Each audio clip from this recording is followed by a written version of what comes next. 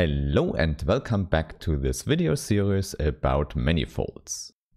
And in today's part 13 we will talk about examples for the smooth manifolds we have discussed in the last video. However, before we do that, I first want to thank all the nice people who support this channel on Steady via PayPal or by other means. And please don't forget, as a supporter you have access to quizzes and the PDF versions for all the videos. Now, at the start of this video, I can tell you that we have already seen a lot of examples for smooth manifolds. The first example here will be the n-dimensional sphere, which is, as you know, by definition a subset of Rn plus 1. In fact, this will be now a smooth manifold defined by the atlas we have discussed in part 10. Therefore, the first step here should be that we show that this atlas is indeed a C-infinity atlas.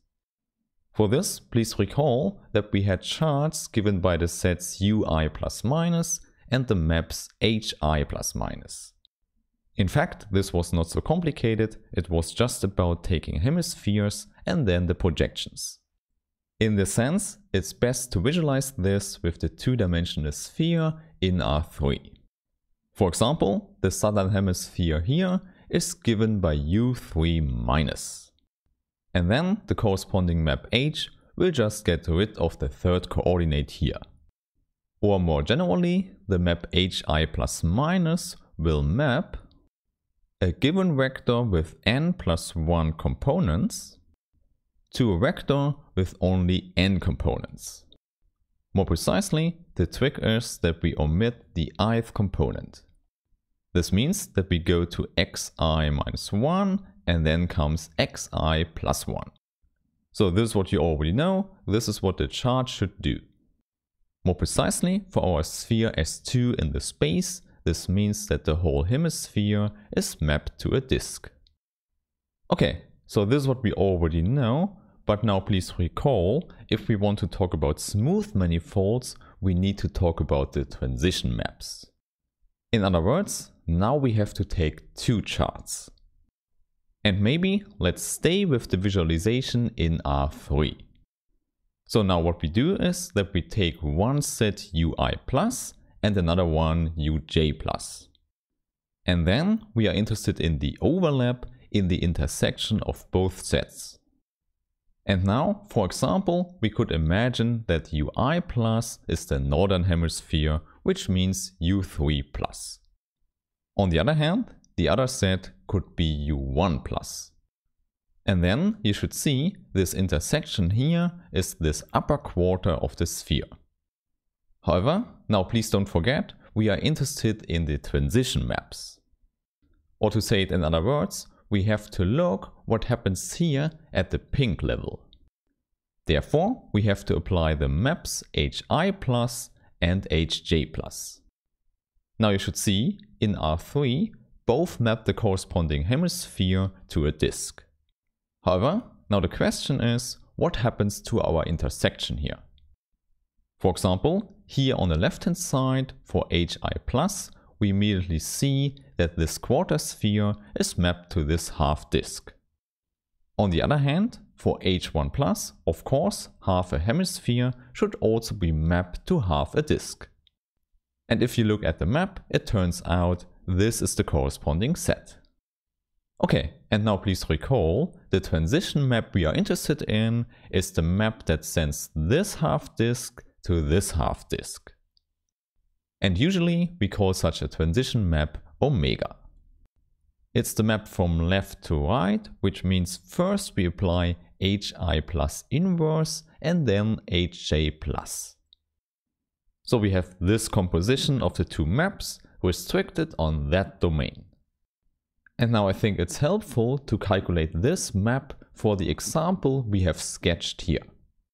In other words, n is equal to 2, I is equal to 3 and j is equal to 1. Now, in a very concrete way, we know what these two maps here do.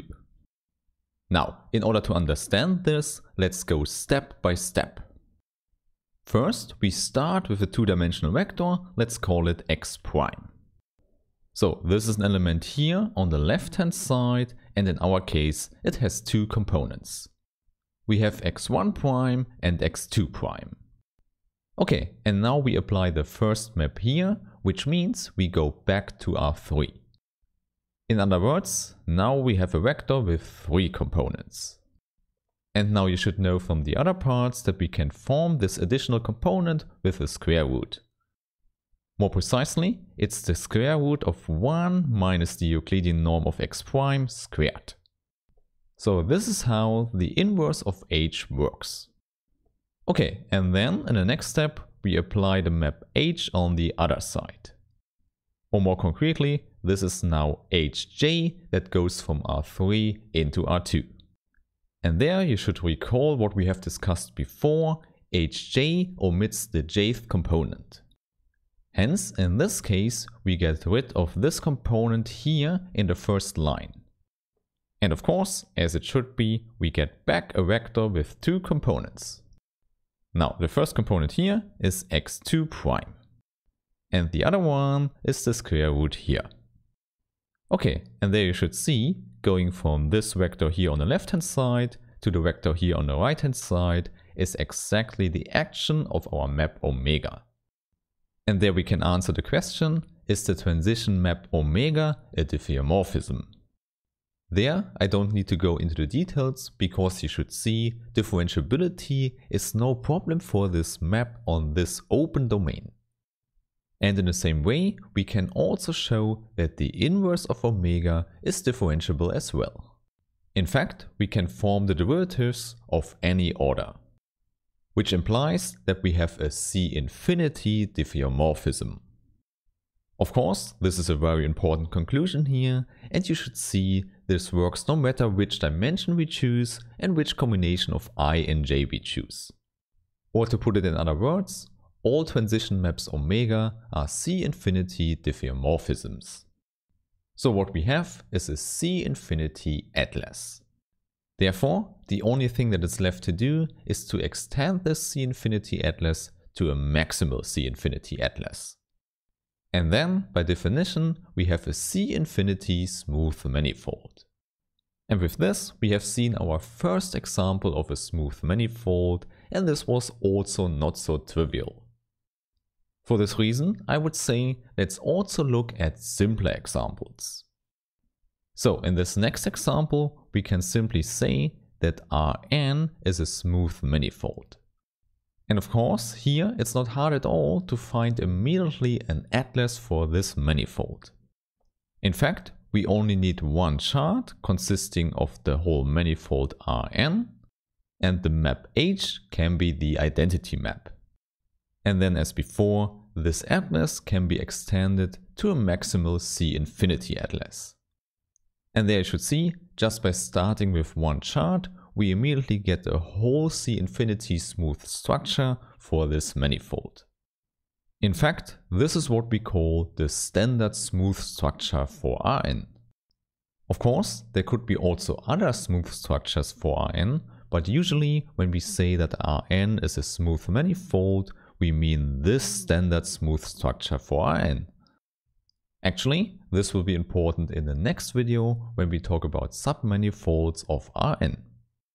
Moreover, the next example now already goes in this direction. More precisely, here we consider a continuously differentiable function f.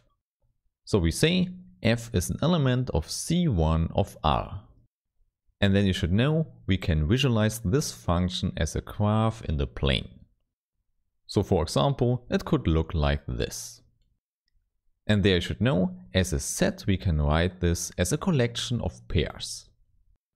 So the first coordinate is the point x and the second the value f of x. And there x should go through the whole domain, so in this case x is an element of R.